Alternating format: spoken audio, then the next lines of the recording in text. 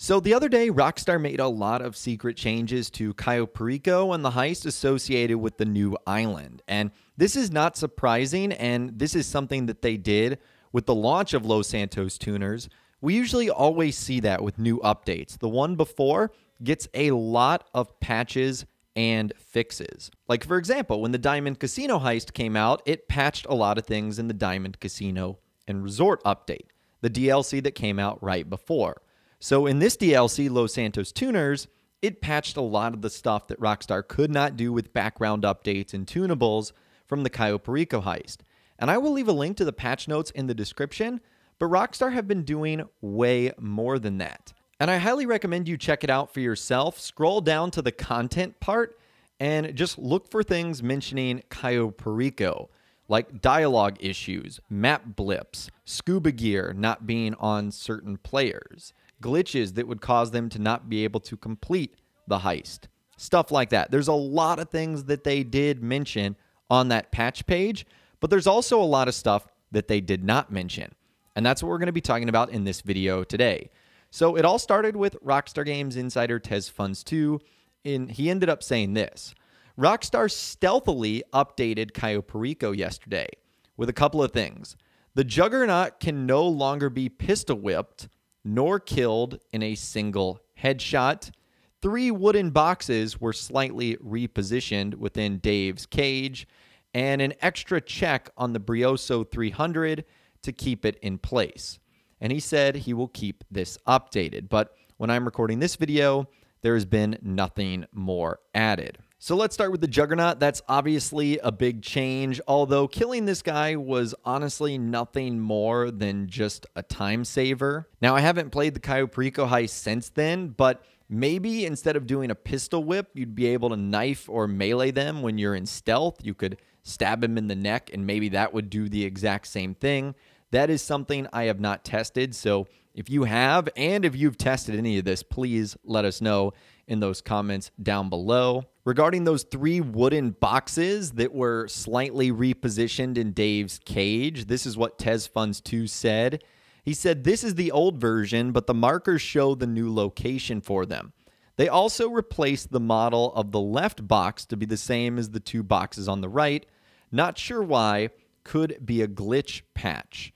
And many people are reporting that the reason Rockstar did this is because of clipping issues. Like if you would shoot them, they would start spazzing out of the cage and it would just look awkward and not really polished. So I believe that is the reason why Rockstar is doing that. So that right there shouldn't have a huge impact on the gameplay. I think Rockstar just trying to prevent glitches.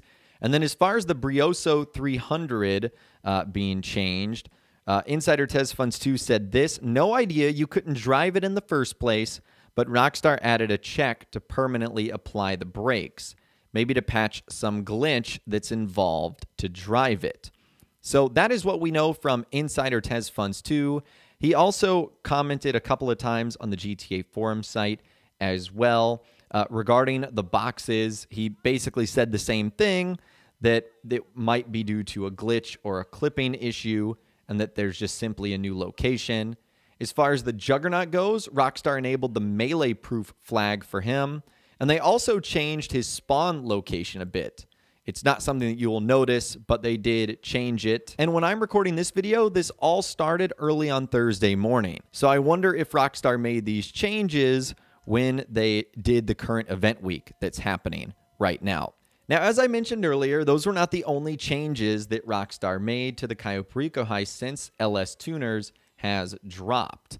So these are a couple of things that players have pointed out.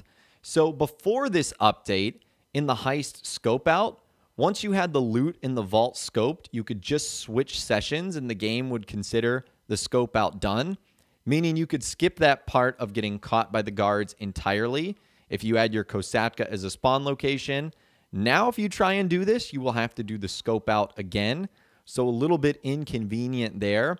Also, Pavel has been updated. He will only send you text messages informing of other organizations or MCs carrying Cayo Perico heist setup equipment if you have your own Cayo Perico heist paid for and need to do the setups. He would constantly send those messages even if you didn't have a heist paid for before this update. which is great because it's less phone spam to deal with. It also looks like you can no longer call in your impounded Oppressor Mark II to scope out Cayo Perico. This was an interesting but understandable change where players were be able to glitch their Oppressor Mark II onto the Cayo Perico Island, obviously making it a lot easier to scope out. They also fixed the torch cutter in the underwater cutscene. It's now blue as it should be instead of red. And when you enter the Avenger at the Merryweather weapons prep, the two guys inside are no longer idle but start to move when you enter, which makes them a little bit easier to shoot as well. They also did some changes to the preps, specifically for the safe code prep. After you collect it, you get spawned outside instead of having a shootout inside of the casino. And they likely did this to fix some bugs because on console, if you died after collecting the codes while inside the penthouse, you'd spawn at the Noose facility. On PC, however, you'd spawn in the penthouse suite area, with the mission completing and you being stuck there until you found a doorway that essentially got you to fall through the map when you'd land near the Noose facility. So a couple of glitches that they ended up patching up right there. And then there's been a couple of reports that you can now do things more easily solo, like the key card system in Cayo Perico. We know Rockstar has been emphasizing solo content recently, and this also would not be the first time in which they have hot-fixed a heist to make it either easier or harder or switch stuff around. Remember that Rockstar did the exact same thing with the Diamond Casino heist as well, changing the location of guards and props so that players would have to alter their routes. This is something they do on occasion, and they just don't really tell us about it. Thankfully, we have people that notice those secret changes, and it gives you a better idea of how you can go about completing the heist. I'm just glad they didn't make any changes affecting the payouts or having to do any additional preps or anything like that. I think that would have made people very, very frustrated. We're just seeing them clean up glitches. And this does go to show you that Rockstar is paying attention to the tips and tricks that the community is using out there. And I guess this is their fun way of just altering things a little bit. So that's why it's important to take advantage of things while they're here, because in the blink of an eye, Rockstar can switch them up. But anyways, those are all the secret changes you need to know about in the Cayo Perico heist that Rockstar have secretly made. Let me know in those comments down below if you have noticed any more, or you know any workarounds to dealing and combating with these changes. Let me know what you guys think about down there. If you guys did go on to enjoy this video, though, a like rating would of course be awesome. And be sure to subscribe to my YouTube channel if you are new, or you want to stay up to date on all the latest GTA and all the Rockstar Games videos that I'll be doing here on my channel. And be sure to ring that notification bell as well. Sometimes YouTube just doesn't work, and if you ring that bell, you'll always be guaranteed to be notified when new videos arrive. But of course, as always, guys, thank you all so much for watching. Take care, and I'll see you guys in the next video.